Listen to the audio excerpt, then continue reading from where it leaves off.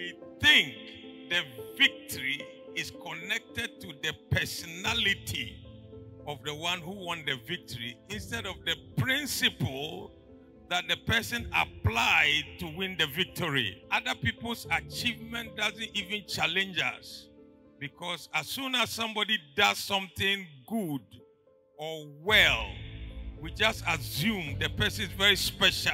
We connect the victory to the personality and not to the principle.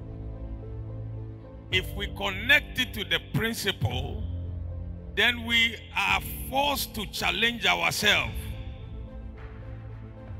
That if somebody could apply this principle and get to this place, then why not me apply the same principle to get to the same place? It is very easy to always just attribute